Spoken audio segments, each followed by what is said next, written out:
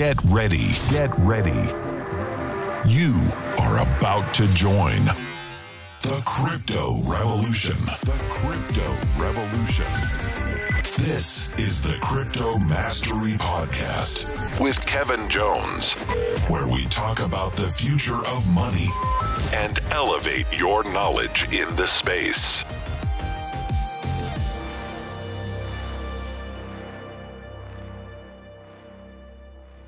What is up, everyone? This is Kevin Jones, builder and educator in crypto, and this is the Crypto Mastery Podcast.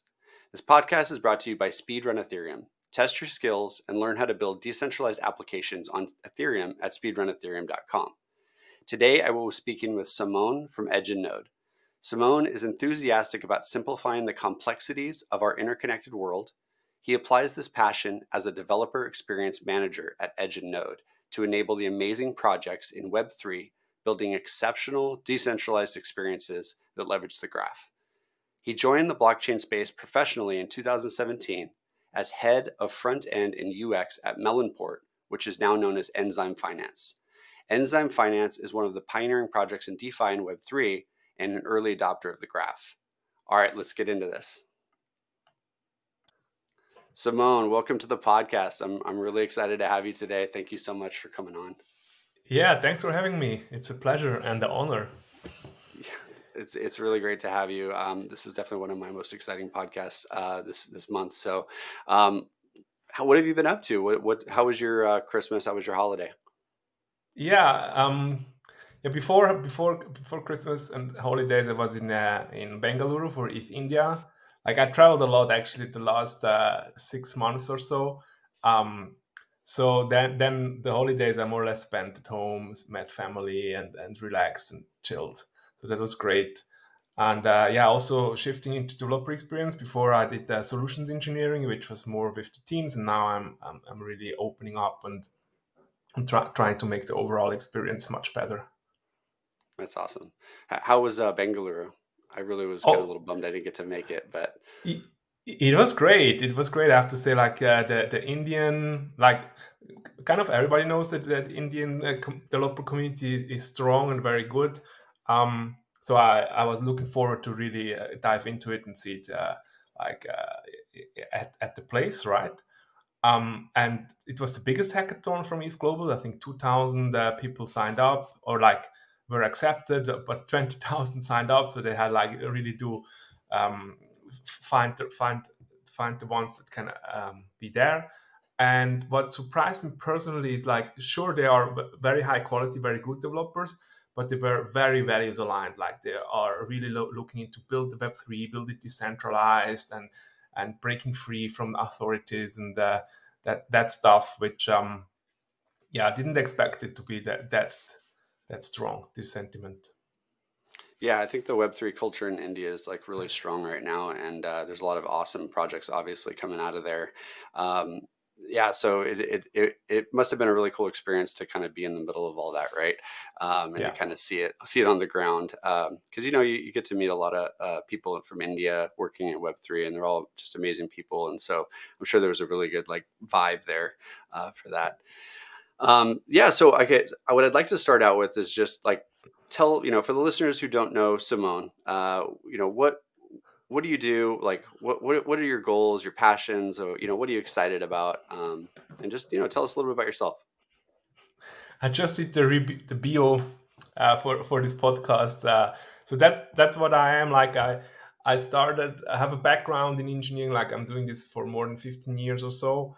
But during my career, I started to realize that like I really enjoy coding and developing stuff, but I started to realize like that I want to focus more on helping people build, making this all smooth, or even also making user experiences or now developer experiences, and in that direction. So that's what excites me, actually building and helping building.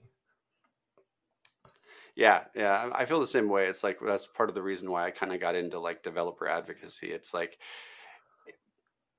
being a person who likes to learn stuff, and you're trying to find things on the web, and you're trying to find YouTube videos. If you can like kind of properly like create something that can be easily consumed and understood by someone. It's very rewarding because they kind of get a leg up, right, on that kind of journey that they go into like learning something. And we're going to talk about the graph, which, you're obviously heavily involved in the graph. I'm also a little bit involved in the graph. So I'm excited to talk about that. It's somewhat of a complex product, but it's really not. It's actually really a beautiful product, and we'll get there. But where are you from? Were you born and raised, and where are you living now? Yeah, I'm born and raised actually in Zurich, Switzerland, and I'm still here. I would say like people in Switzerland usually do not move abroad. And in the US, it's very common that you grew up in that city, then you move there and go there and stuff. There is a little bit movement to other European cities, but I would say the quality of life and also the salaries here in Zurich is just quite high. So yeah, it was also for me a little bit. I always did startups and stuff here. I also was a DJ, for example, or I built a record label when I was younger, and I always had kind of my projects here. So never took the time to really go out or live in another city, which I kind of regret a bit between us.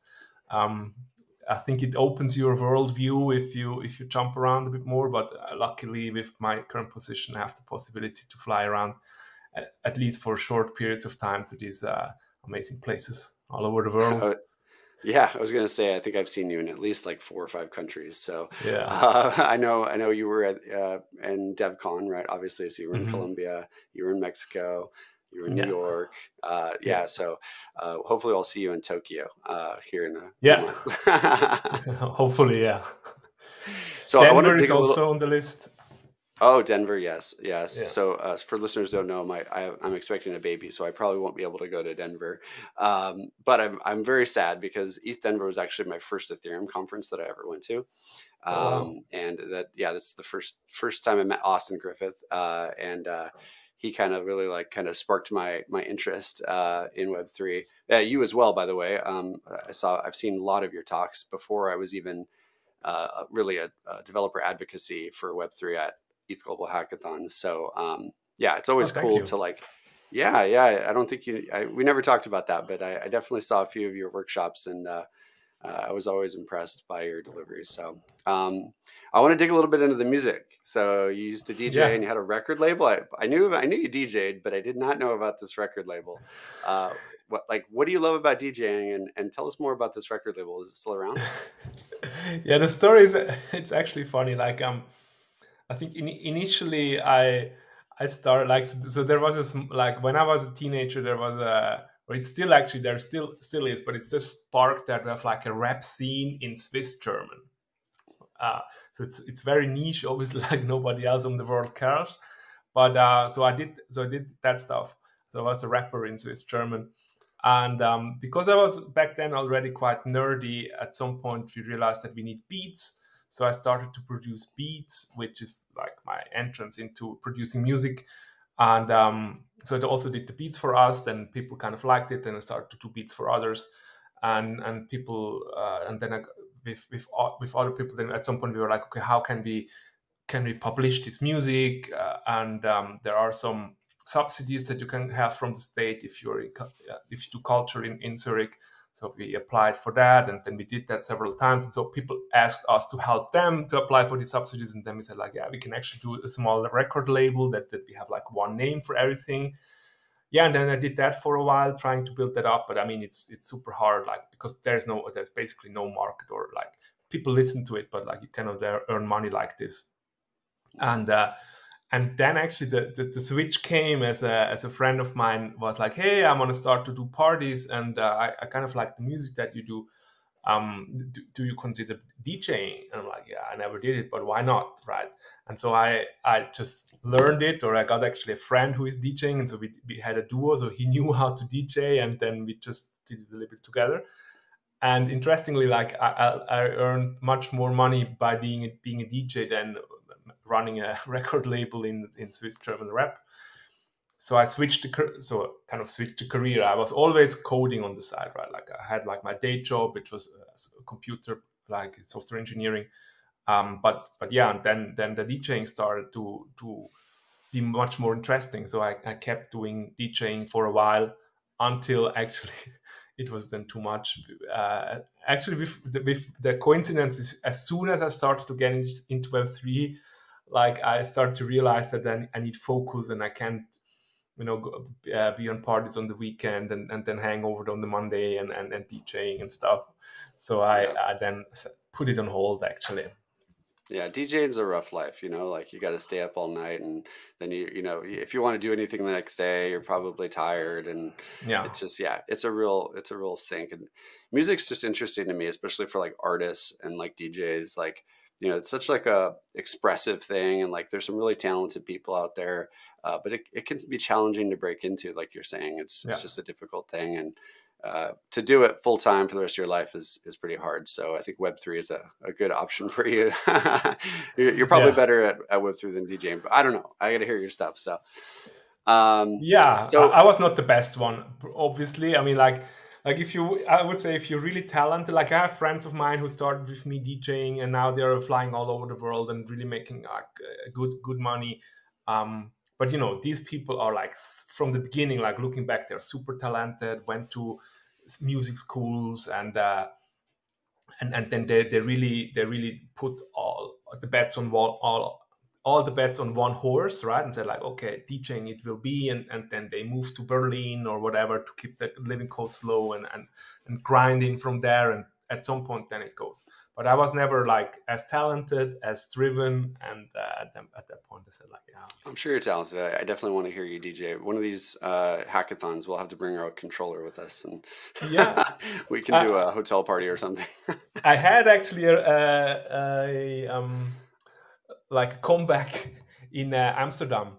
Like there was the developer DAO meetup or party. They somehow found out that I was a DJ, and they were like, "Hey, Simon, you need to play." And then I prepared another set. It was mostly old tracks, but still, like I did it again for 2 hours or something like that. Kind of the warm up. Then they had like a proper DJ after me. Yeah, I think after everyone listens to this podcast, people are going to be asking you to DJ at ETH Global Hackathons now.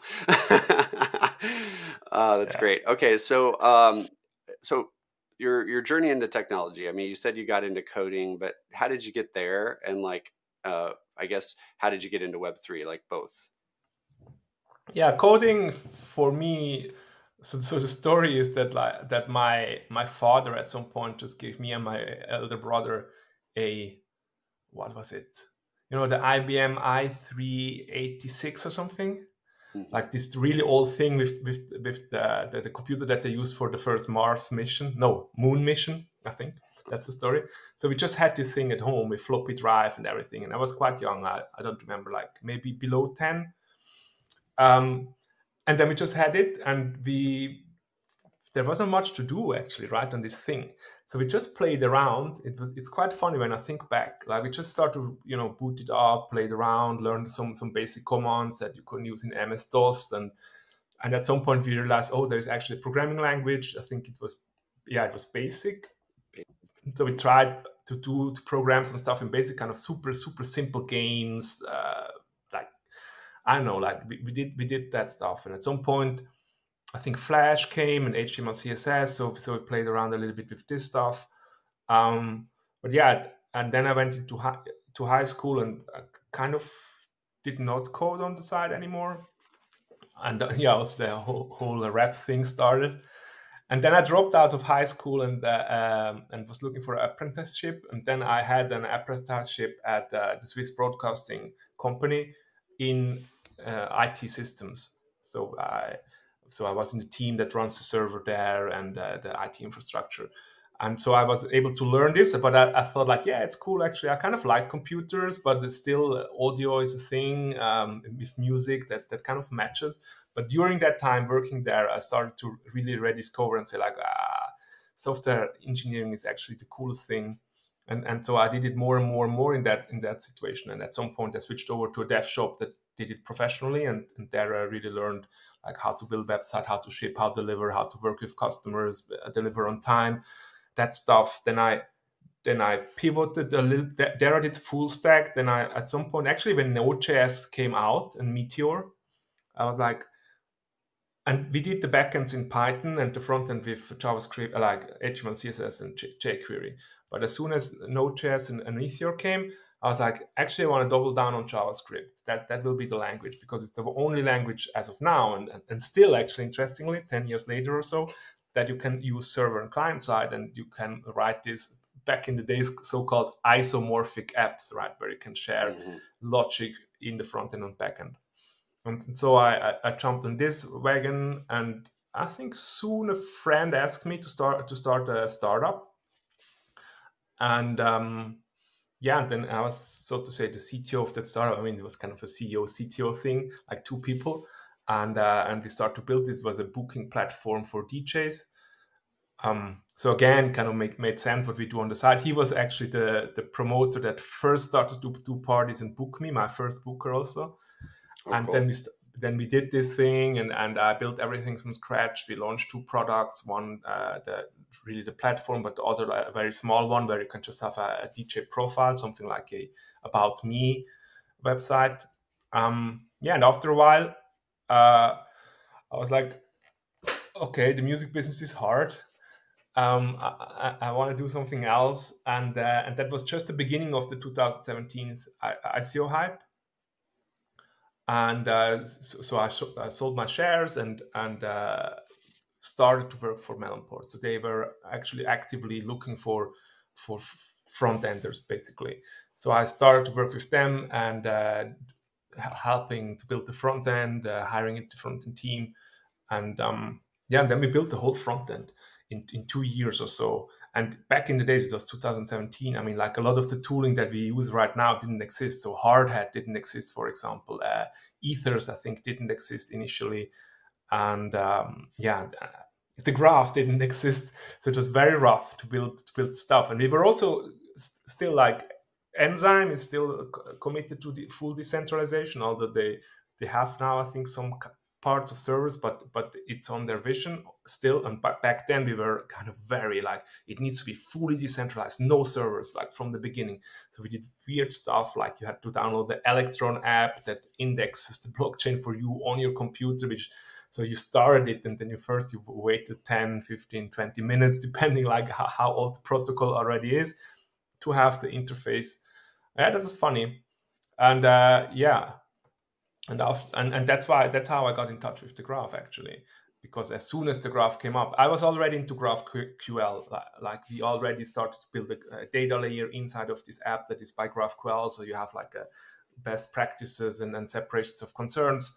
And so I was thinking about like, how to do this decentralized and not on your computer. You kind of need this thing where you have like your data indexed by different people across the world, and you need to have some certainties about it, blah, blah. So the rough sketch I had in my mind. And then when I saw what they want to do, I'm like, wow, that's great. Like they do exactly that, what I think that we need. And then we got in touch very early on. Like I think Enzyme was one of the first users of the graph. And it's one of the first projects that migrated to the decentralized network. And that is still very strong, that relationship. That's awesome. Yeah, and that was one of the things about the graph that, kind of excited me, is based on GraphQL, and it solved this kind of like little problem that was like going to be huge in the future. That on top of, just like the support and like the documentation for the graph is just so well done. It's really easy to kind of like get your fingers, and we're going to dive in more into the graph. But yeah, that's great. So as far as like your excitement about Web3, like, how optimistic are you for the future of Web3, and how optimistic are you with like, I guess, accomplishing like kind of a higher level of adoption in Web3 in the coming years? That's a very good question. So recently I started to have the thought, actually before the bear market hit, that obviously we are in an echo chamber, right? So we all telling each other like, yeah, it will be the thing, Web3 is the future and stuff. And so I was wondering myself, or like think about, what are we missing? Is there something that we are missing? Like, is there really a bear case or even a killer case that the whole thing doesn't work out? with Ethereum and with blockchain in general. And I mean, there are, in my opinion, I mean that there are some threats, but I'm not sure if they're existential. So, for example, like if really regulation starts to go in, and if it's stupid regulation that the kind of stuff that SPF pushed for, where it really starts to limit access to the decentralized exchanges, for example, for financial stuff, that could become hard, kind of. But I still think like you would need to have like global coordination of really pushing this back, and that's hard to achieve. There will always be like some state that thinks like, yeah, actually for us it's an opportunity. And what we already see with tax havens like Switzerland or Cayman Islands, that kind of a little bit go on that. So, but still it will probably make everything and adoption much slower, that's for sure. But I think it just makes it slower. Then at some point, the technology by itself, I mean, decentralized technology by itself is very resilient to threats like this. So for example, we see like the main example, email. It's still it's still the one that everybody talks about, but it's a very old protocol, but it's set up completely decentralized. I mean, if Google goes down, out of business or whatsoever, email is still there. And I think, yeah, same is for Ethereum or for Bitcoin. Like they are still there. Like it's hard. If Coinbase is out, they're still there. If I know Binance goes out, it's still there. And so the resilience is strong. But the adoption, I don't know, I think it needs a killer case, and that we didn't see outside of DeFi.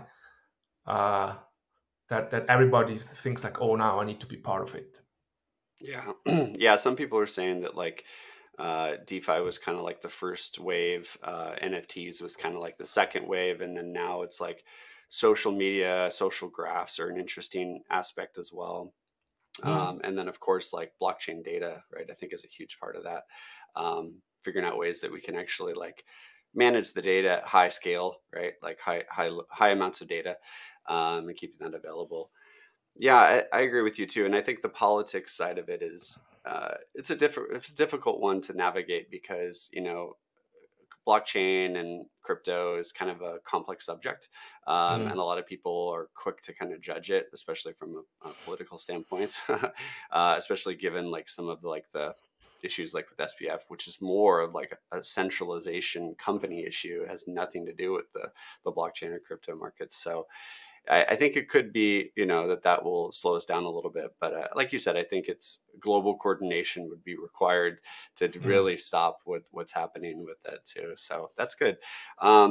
Yeah, so I'd like to get a little bit into like obviously you work at Edge and Node, and then Edge and Node has one of their products is the graph. But tell us a little bit about Edge and Node and like some of the products that they offer. Yeah, sure. So Edge and Node is the first core dev behind the graph.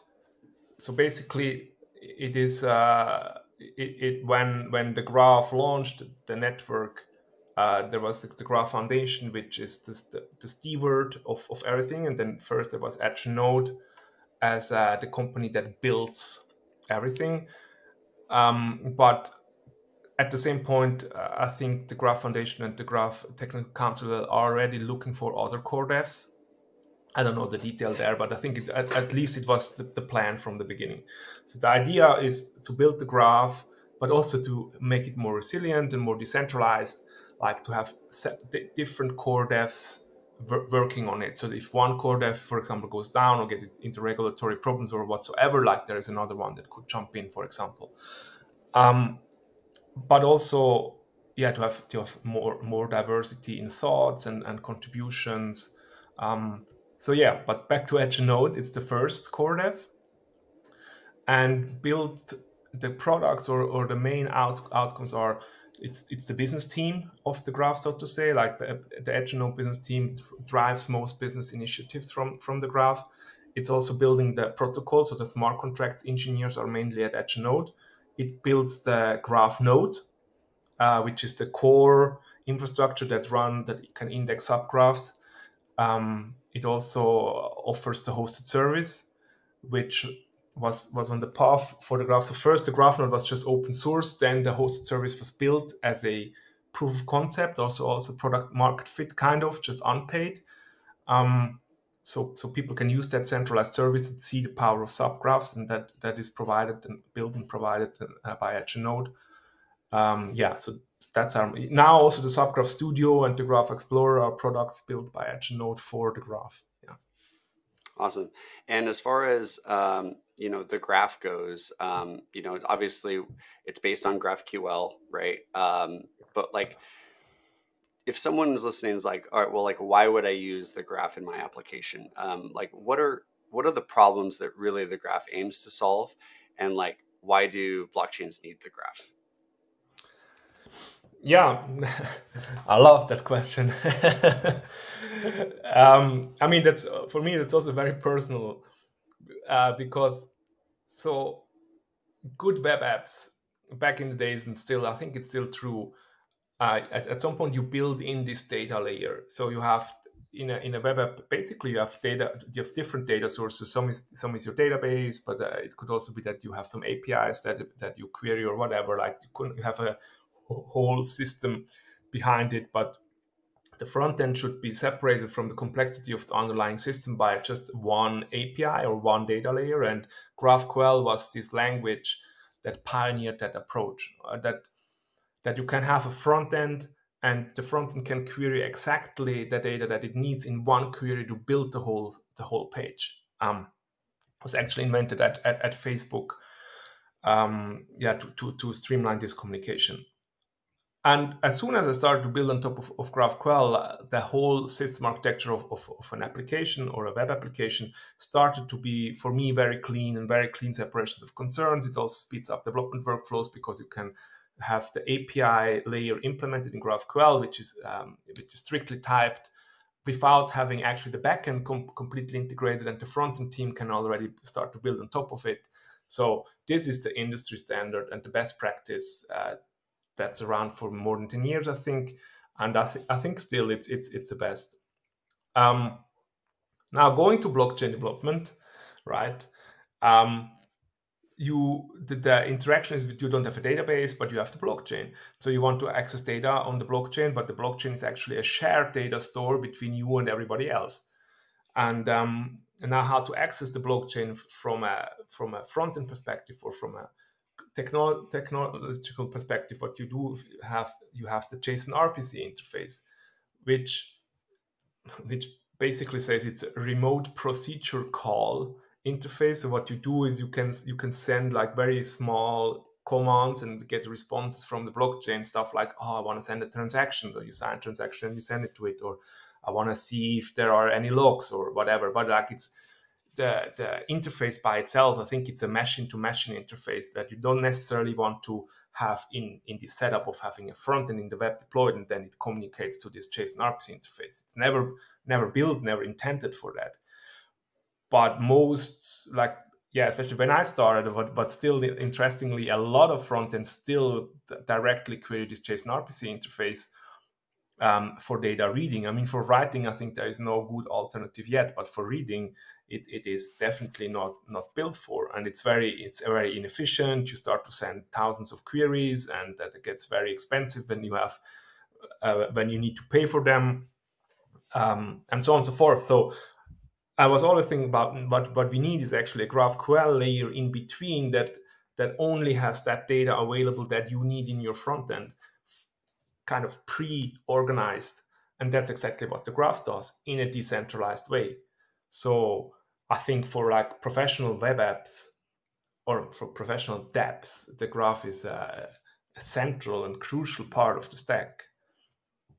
Yeah, and especially I think from a performance perspective too, right? Like, especially like when I first started building smart contracts on Solidity and I started messing with events and trying to parse that stuff in my front end, it just gets real clunky, right? You just like, you're trying to do all this stuff and you hit the refresh button and it's like and it's like you're watching an old video game from like the 80s, like processing your data. And so I think there's definitely an edge for performance, simplicity, architecture, And yeah, just overall, I think the graph is just this amazing tool that I see the future of like Web3 and blockchain.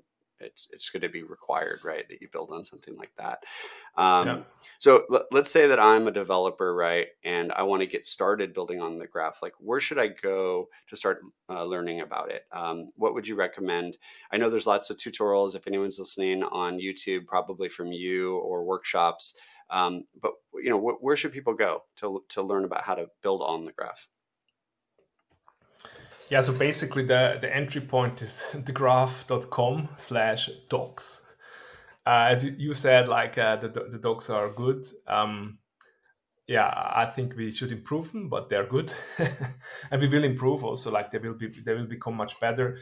So there you learn about subgraph development, but and the graph in general. You can read everything, but I would say like there is one very common use case that I also started to showcase at hackathons is Mm-hmm. you already have a smart contract deployed, maybe on a test net or on your local dev chain, or let's say a test net, and now you want to build the front end on top of it, and you start to pull your hair because like it's so messy to get with this JSON RPC stuff to get the data into the front end.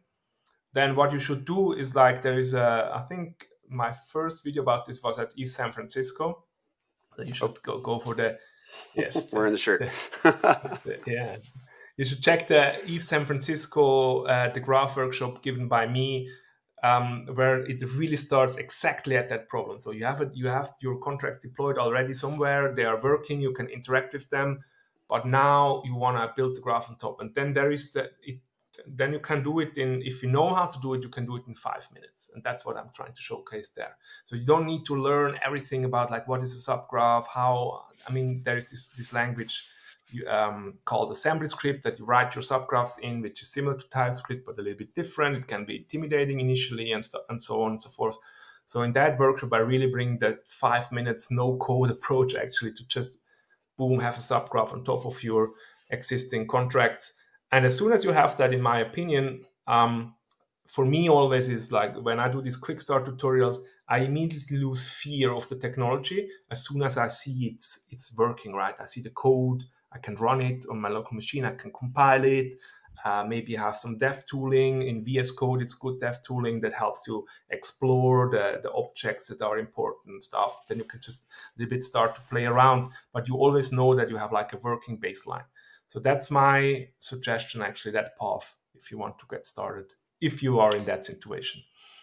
Yeah, I think, you know, there's going to be a wide array of listeners probably on this, right? Some people are probably just getting in and interested about Web3. And I think you've answered a lot of questions about why the graph is so important.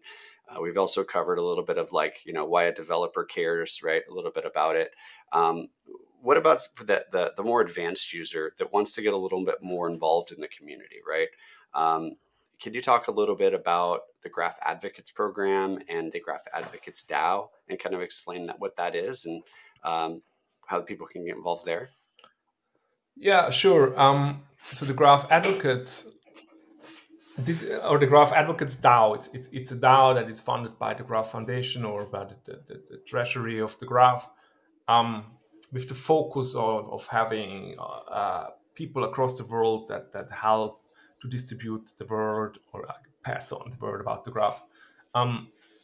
It is explicitly a non-technical group, so you don't need to understand how to write subgraphs or everything. It is just like you need to roughly understand what the graph is, and then you can participate. You can participate by organizing local meetups or writing content, help translating the website, and there is also a grants committee that you can be part of. And so it's all about just organizing people from the community together and also having the possibility to earn something a little bit on the side by participating there and do what's needed.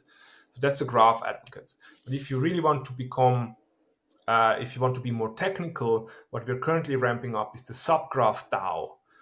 And so the Subgraph DAO, also, you are obviously invited to join, Kevin, but everybody else that's listening in and is a subgraph developer or an aspiring subgraph developer, this will be the place to learn about subgraphs. But if you're already advanced in it, then it would also be the place to exchange ideas, work on standards with others, or if you're a good subgraph developer and you're up to developing subgraphs for a client or for a project, then it's also a good place to be there and participate.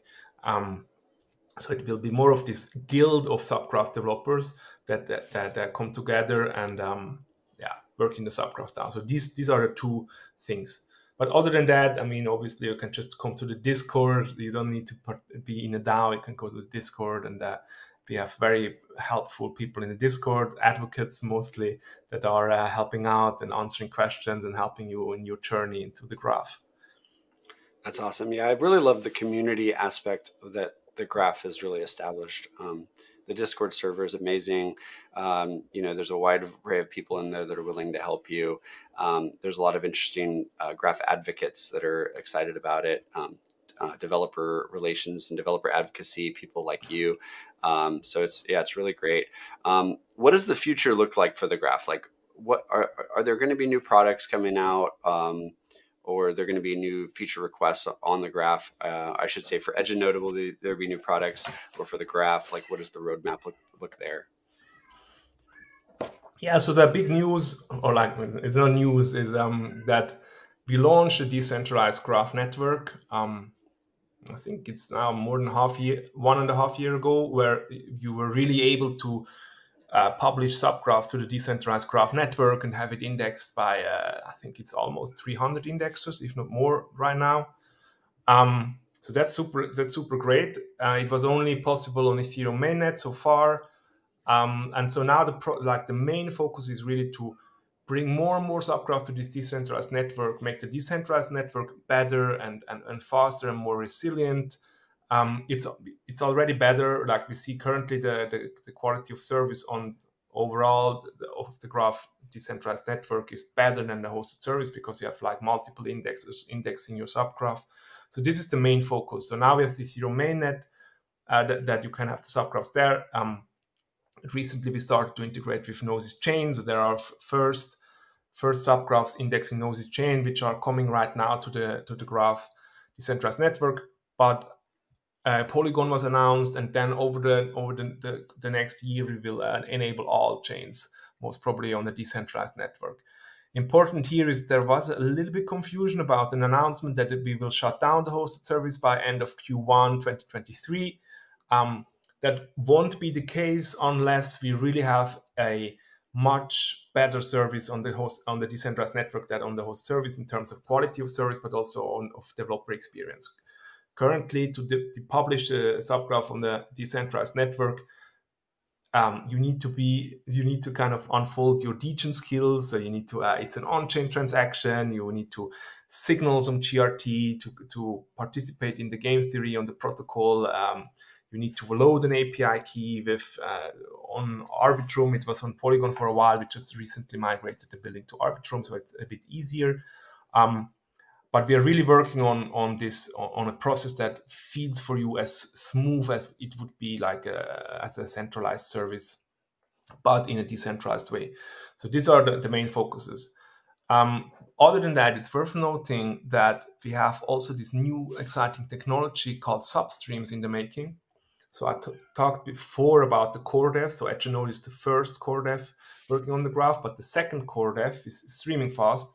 I think they joined more than a year ago, if I remember correctly. And so they are like really these data pipeline specialists that are very good at this. And with substreams, and there's also this other technology called Firehose, they really reimagine how data is indexed or extracted and processed from the blockchain. So to give a quick overview how this works, maybe, is currently a subgraph is a sequential process that it looks at one block. It sees which events and transactions are interesting, then takes that out, reads something maybe from the database and writes something back to the database. Maybe it even calls back to the blockchain and gets more information about that block, and then so on and so forth, like block 1, block 2, block 3, block 4. And it's a sequential and also blocking process. Like whenever you read from the database, it waits until it's there. Whenever you read back from the blockchain, it waits until you have the data. So that's good, but it's not it's good to reason about. It's easier to reason about, but it's hard to speed up that process, because when you do process speed ups in information, or like in computer science, what you need is parallelization. Also, it is using the JSON RPC interface, which again, even though on a server and then you have the cache, it is inefficient.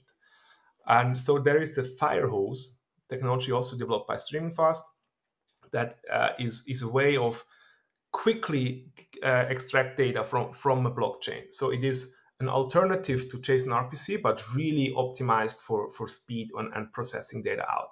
So what it basically does is, like, you can look at the blockchain as a just, like information or transactions stacked on top of each other, and the Firehose blasts this data out into flat files that you can highly parallelize then. And so you have like really the whole block written down to a file. Okay, and that's what the Firehose does, like very quick. Standardized also across blockchains, so the Firehose can be used on Arweave, Ethereum, obviously EVM compatibles like Polygon, but also Polkadot is on the way, near. Aptos integration, I think they worked on. So that's the Firehose. It's very cool.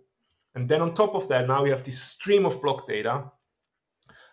You want to refine it, right? So for your specific frontend, you have specific needs. You are only interested maybe in the NFT trades of Bored Apes, how much they're changing prices, or maybe you're only interested in some charts about the token price developments, or whatever it is. You want to refine that stream of data, and that's where substreams coming in. It's also parallelizable, modular thing of it's more like working with a MapReduce and a pipeline approach for the JavaScript pros amongst us. It reminds me of RxJS, this reactive programming, where you really have a stream of data and work on that stream. And that's a very new paradigm. You write the substreams in Rust, and it also works like you can write substreams per se, but the output of a substream is just also a stream of data. So this technology, like one of the next steps would be integrated with subgraphs, so that you can have like a substream that fills the database, the same database that you are used and love from the graph, and then you can query with the same GraphQL API. So this is one approach, but you can also use substream for other stuff. Maybe if you do have, I know, high frequency trading, needing like as real-time data from the blockchain as possible, then substream is definitely an interesting technology to look into. So these are the big things. Oh, maybe also worth noting is Messari joined also as a core dev. That there's a team at Messari that is a core dev working for the graph, and they are building these high-quality standardized subgraphs across different protocols, across different chains. I think it's more than 200 subgraphs that they're building and counting, and it's very great. Like if you're a developer, or not even developer, also data scientist, looking at good data about the protocols, and you love GraphQL, then you should definitely look into the subgraphs by Messari. They are very cool. That's awesome. Yeah, that's a lot of interesting, cool stuff coming out of the graph. It's amazing how the graph continues to evolve and kind of grow on itself, and it's really an incredible product, an incredible company that's behind it. So really excited for the future of the graph. So I want to kind of reel back a little bit and just talk about developer advocacy, developer relations. How did you get into that kind of realm? Because you were a coder, you did the music thing, but like, what brought you into this kind of like role where you're publicly speaking about the graph and helping kind of move that forward? It's a good question. I wasn't aware actually that this would be something that I wasn't aware that this even exists, and I didn't know how to get into this. But the story is, maybe the fun story is, like, while I was coding at Melonport or Enzyme, there were always these conferences. Like my first conference was DEF CON in Cancun, and yeah, we were going there as a whole team. But there were other conferences like I think Messari Mainnet also started soon then, and then Consensus and stuff, and ECC. And I always wanted to go to these conferences, but it was like, yeah, but you need to ship. You can't just hang out at these conferences. Someone needs to ship, right? And I mean, that makes sense. I understand it from a business perspective. But me personally, I wanted to be at all these conferences. Like, I love to hang out with these people, exchange ideas, be at the parties, and meet some strangers, just have like a nice chat about something else, and then later on you realize like that it's actually a very interesting contact also for business. So the whole community I really enjoyed, and but I didn't know like that there was a particular like role for that. And so when I joined the Graph, I was actually asked, do you wanna do more front end, or do you want to do solutions engineering? I'm like, yeah, actually, I never heard about solutions engineering, but that sounds fun, because it is engineering, but it's also more outside and more with the people and more at the conferences. So I did front end a lot. I love it, but let's try this something new. And then I did it, and then I started doing it, and then I started to realize, like, actually, I love doing this. Still love talking with people and understand what they're doing, going on calls with them, and they show me the current system architecture, how they do it, and then I can help them. Going to the conferences, then also doing the workshops, doing the talks. It's something that I like. I mean, a lot of engineers especially, they don't like to travel.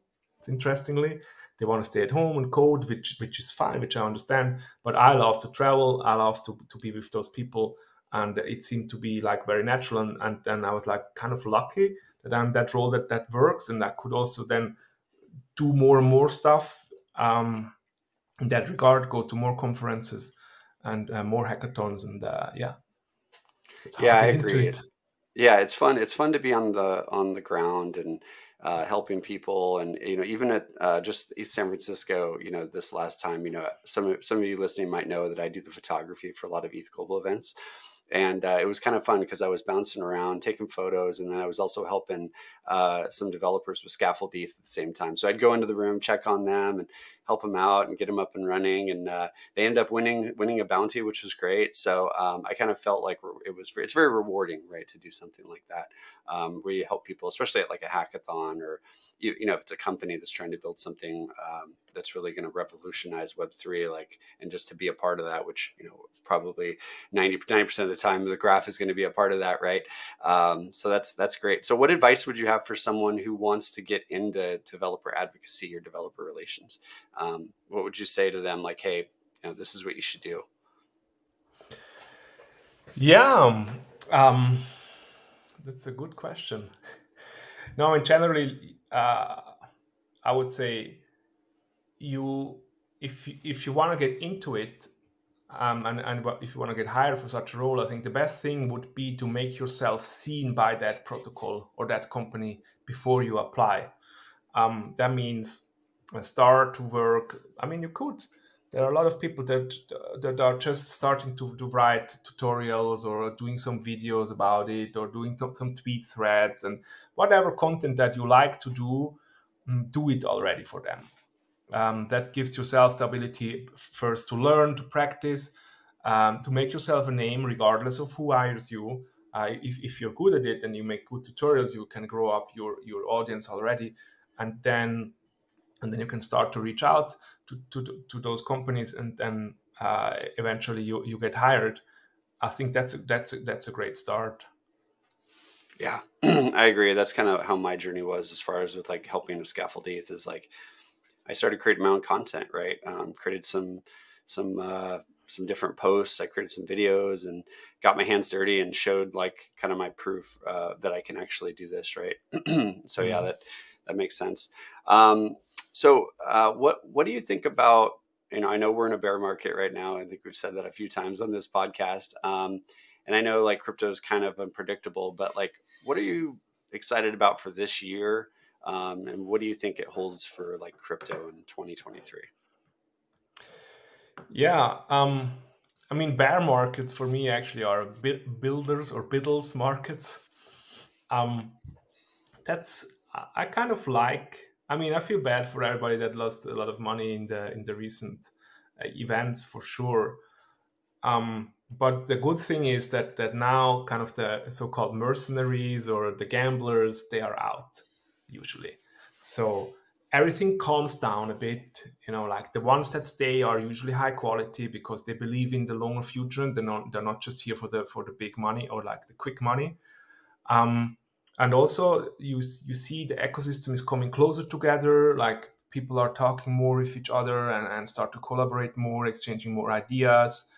So it's a calmer time, but it's good to build, it's good to ship. And I would say also from the outside, if you assess a company or a protocol, I would say one of the most important metrics is like how many bear markets did they survive, right? So and now it's interesting, like the graph. I think they launched in a bear market. Like it really started. They did not wave the ICO hype like Melonport actually started it, or more or less. Mm-hmm. But still, like, because they knew it is valuable technology, and there was the vision of Web3. We didn't talk about Web3 back then, I think, and yeah, and to have this value, and then just building and doing it and improving, go to the hackathons. So that's very good in a bear market. So everything is calm, and you can build, you can sit and learn, and yeah, that's good. That's a good part of it. Yeah, I agree. Like if you were to actually walk into an ETH Global Hackathon or a crypto conference, you probably wouldn't even realize that it's a bear market, right? Because everyone's just kind of excited about building. And when you see these developers like building just like some awesome stuff, especially like in San Francisco, there's just some really cool products people built. There's a lot of innovation. There's a lot of excitement. And I'm highly optimistic for 2023. I think we could still obviously see like the market come down, but I also think that like we're definitely at a good spot where, like you said, a lot of the gamblers are out of the game, right? And now it's just a time to like build, and hopefully we don't see anything stupid come out of regulation out of Washington that's going to hurt the market more. But yeah, okay. So a little bit about your advice for someone who wants to work in crypto. We talked a little bit about developer advocacy, but I'm kind of interested in what you think about people that want to learn just more about crypto in general, like maybe about blockchain or Ethereum or any other kind of crypto. Like, where would you recommend that they go, and how would they get involved? Yeah, I would say like the good thing about crypto actually is that it's a very young and fresh scene still, interestingly.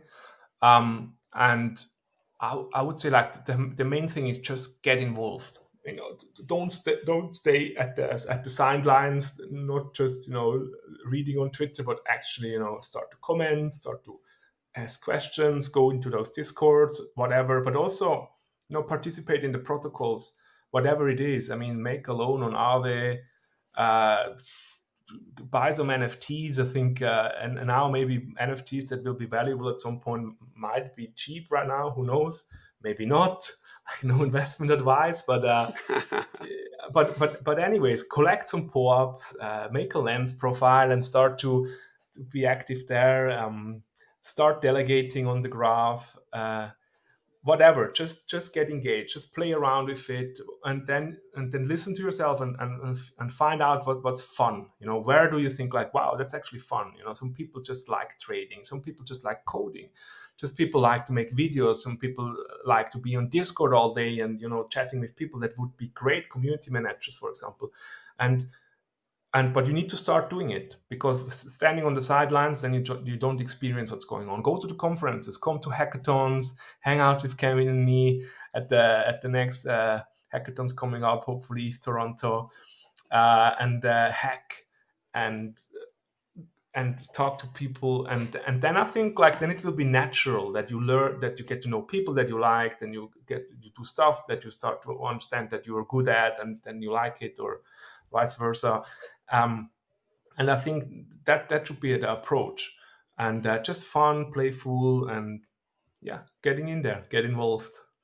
Yeah, that's really good advice. I agree with you 100%. It's like there's definitely different passions that people have about whatever aspect of crypto, and you can apply that in different ways, right, and different paths along your journey. So, yeah, if you're interested in something, just dig into it. And I think crypto is kind of like a self revolutionary thing inside, that has to happen. You go down the rabbit hole, so to speak, and you'll learn as you go through that experience, right? As you kind of dive in and get the different levels of crypto knowledge that you need. Great. So Simone, what else do you do besides DJ and Web3 and what hobbies do you got? You got anything you'd like to do for fun? Yeah, I have to say I still kind of enjoy clubbing from time to time, although I'm also getting older. But I think it is a culture, and it's still a culture that I appreciate, the electronic music culture.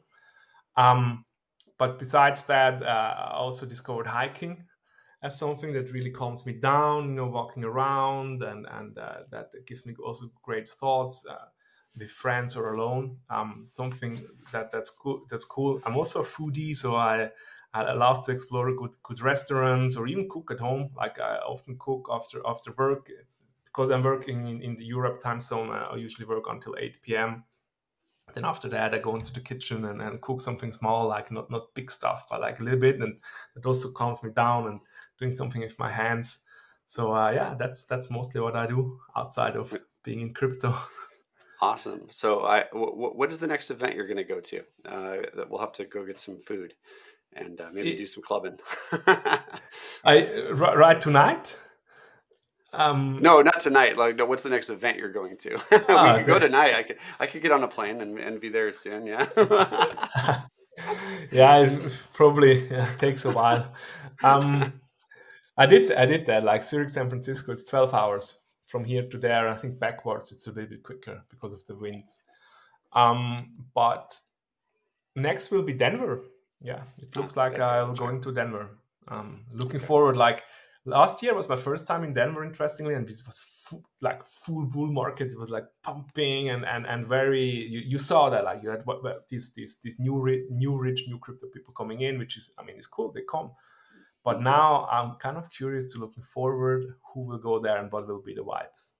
Yeah, I agree. It's I was there last year, and I think Deadmau5 was DJing, and then like Tiesto was like at an event. I'm like, this is crazy. Like #1 DJ in the world is DJing a crypto event in Denver. No, I'm excited, and you'll have to tell me all about it. Unfortunately, I probably won't be there. We'll see. I might be able to do like an overnight, but I don't think it's going to happen. So, but yeah, I want to thank you so much, Simone, for coming on the podcast. It's really been a pleasure to learn more about you. I learned a lot about you that I didn't know today. You even taught me a few things. And so it's really interesting to see what you're doing and the work you're doing in the space. So where can people learn more about you and kind of what you're working on? Yeah, easiest probably is Twitter. I'm on Twitter. I'm Schmidt-C, like Schmidt_SI. But it's maybe easier to go to schmitzi.eth.link, my NIMI website. It's schmidsi.eth.link. And there you find everything, like my Discord, my Twitter, I think even LinkedIn is there, but also Lens profile, where I'm kind of starting to get more active. That's probably the best place. Okay, yeah, and for anyone listening, I'll put all that stuff in the show notes for you so you guys can just easily go there and search for it. Thank you so much, Simone. It's really been great, and thank you so much for coming on the podcast. Yeah, thanks for having me. That was fun. Yeah, thank you. See ya. See you soon.